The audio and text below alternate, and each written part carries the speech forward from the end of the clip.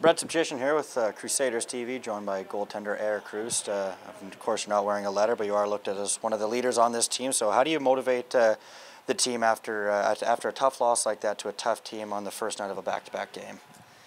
Yeah, I mean, I thought we had a slow start, but I think we hung in there for the rest of the 50 minutes of the game. So I think, yeah, like we have no reason to think that they're a better team than us. We stuck with them and just got to carry that last 50 into the next game tomorrow.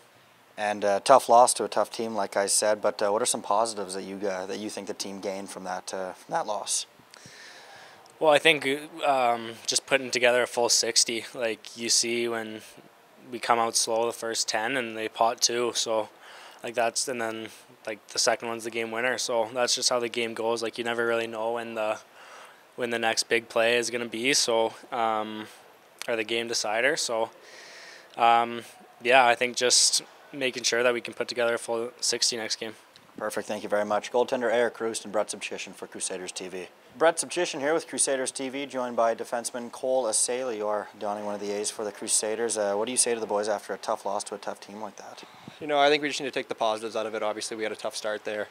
Gave up a few goals at the start, and I think we kind of came back and battled through it. Obviously, we had a couple injuries today and a couple hits that I guess took some of our guys out, and I think it's just the mindset to keep going. We got a big game tomorrow, so stick to that. And talking about the loss, you did talk about the positives. What are some of the positives that the team can take away from a loss like this? Yeah, for sure. I think during this week we did a lot of breakouts in defensive zone, and I think that really showed today. We were pretty good in our D zone. We didn't really give them too much. Obviously, there was just a couple turnovers that caused some goals, but I think our D zone was pretty good today.